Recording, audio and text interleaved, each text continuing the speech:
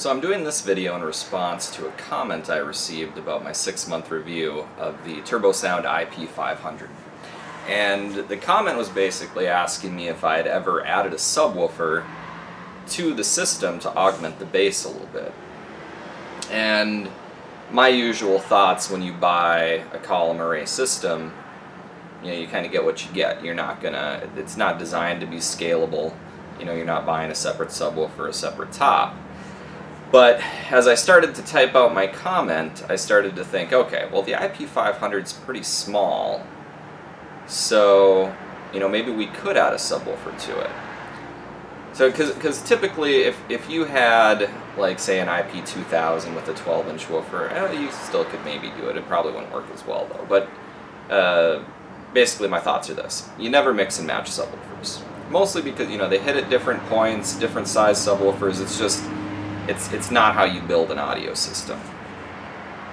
There's you can run into cancellation issues, phase issues with the subs. You open up a whole ball of worms if you're mixing and matching an 8-inch sub and a 15-inch sub, or a 15-inch sub and an 18-inch sub. It's not a can of worms you really want to open. It might work, but you're not going to get as good a sound as you probably could. But then, so my thoughts with the IP500 was the subwoofer that's built in is only an 8-inch subwoofer.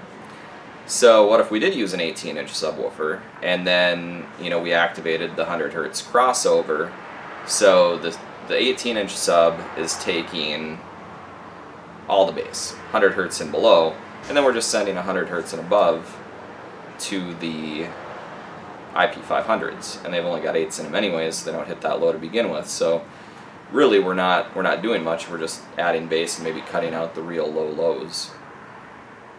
Because as I said in my previous video, you get really punchy bass out of these, like up around like 80 Hertz or so. I'd maybe try to cross them over a little lower if possible, but the subwoofer I have automatically has 100 Hertz crossover built in, so I had to go with that. And I actually have it set up out here. I'll show you my setup really fast. I don't have a cameraman, so I'm moving the camera myself.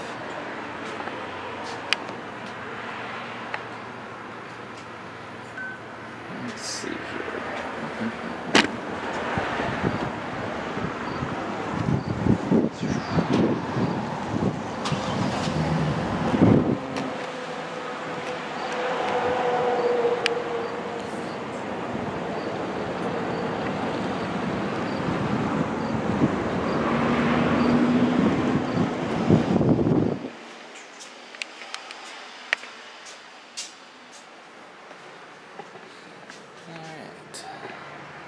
Sorry for the walk on that. I probably will not edit out any of that walking, mostly because I just don't have time. This week's really busy, so I'm just going to post this video as is. But it actually sounds pretty good. It worked pretty well.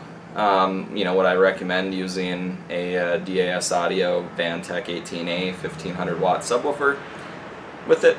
Probably not. I think a 15-inch would probably work better and sound maybe a little better with the IP500s, but I would definitely do this, and I think it definitely bumps up what you're capable of doing with the IP500. At the end of the day, you're still not going to put out more than, I think it's what, 118 decibels. So the high end's not going to get any higher, but you are going to be able to fill out the low end, and if you're doing a small wedding dance, I think it would work quite well.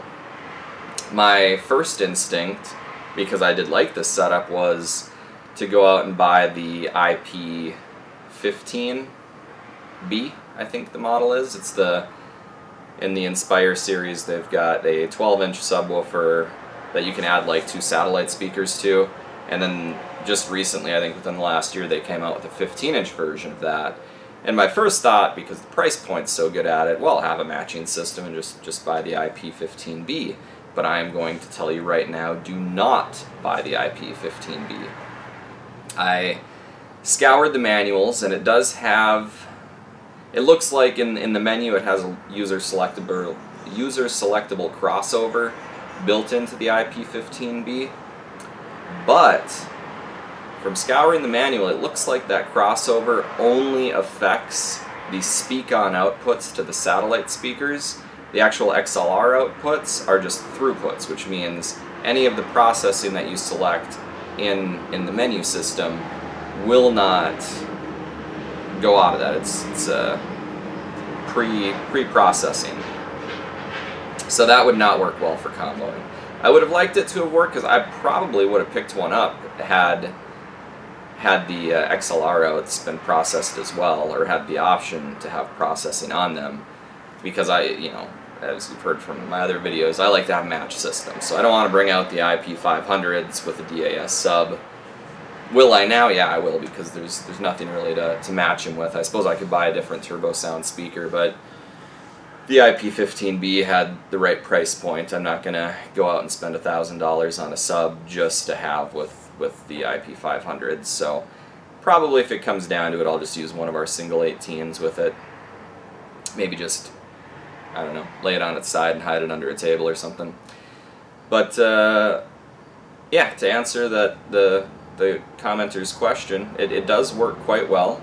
I did notice listening to it, and maybe it's just because of how low the 18-inch sub hits, it almost sounded like I had a smiley face EQ curve going, and I have no processing whatsoever going on it. It's just you definitely hear the high end out of the IP500s, and you definitely feel the thump out of an 18-inch sub. So maybe a 15-inch might balance it a little bit more, maybe. But with DJ music, feeling thump and high end, I mean, that's typically the name of the game. A lot of people scoop their mids, so here you're already pre-scooped, so you're good to go. I did think that the 8-inch would maybe pick up, since it wasn't doing anything under 100 Hertz, I thought maybe the 8-inch would pick up just a little bit more of the mid frequencies, but realistically the system's crossed over where it's crossed over, and I don't know where exactly that is. It might be at 200 Hertz, so then if you cross over, use an external sub, and you're taking 100 Hertz and below out and putting it into the sub, the 8-inch is still only getting 100 Hertz to 200 Hertz, so it's only hitting that select band there. I think it'd be a little too much to ask to have the internal crossover user adjustable to bring it up a notch. A little too much to ask, because it is an all-in-one system. It's not designed to be used with an external sub, but it definitely is possible.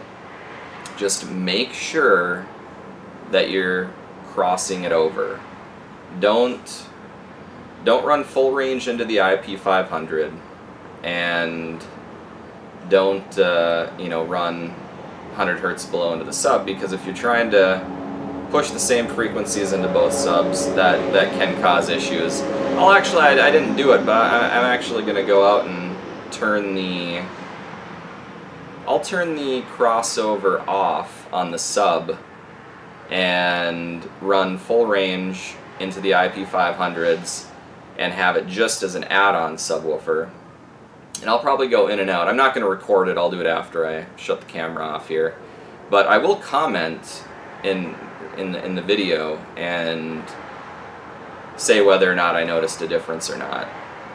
I don't necessarily think anybody will notice an audible difference, but it's just weird things happen when you do audio incorrectly. You might not hear anything up front, but you could get weird comb filtering in the bass frequencies throughout the room, where all of a sudden here it's bassy, oh, there you got no bass, oh, here it's bassy again.